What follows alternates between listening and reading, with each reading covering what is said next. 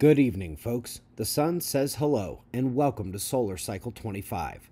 As always, these cycles begin as a slumber to a slow rise, and eventually, a year or two later, the sun is kicking into gear for sunspot maximum.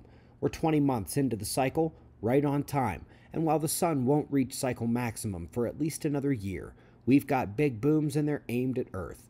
In what will unquestionably be the best test of Earth's magnetic field so far this sunspot cycle, a plasma filament running through the southern sunspot areas began lifting, then broke through the arching umbral fields above the spots, triggering the cascade of chaotic events that led to an X-ray explosion the size of Jupiter at the large southern active region. The eruption reached up and did touch the X-class flare range, literally scraping the underside of the floor. We're going to watch the ionospheric excitement from the solar flare here on the D region absorption prediction.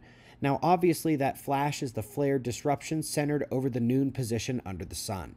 But then, watch the polar regions light up. This happens during geomagnetic storms, but also during polar radiation storms, high-energy proton particle events that are triggered by solar flares, and those don't take days to arrive. Those come along the interplanetary magnetic field, sometimes moments after the flare light is seen. This event was the lowest level polar proton storm and should be descending soon in the coming hours unless there is further flaring. Now, as we watch for further flaring, we'll have to take a look at that eruption itself and the CME that is certainly coming with it.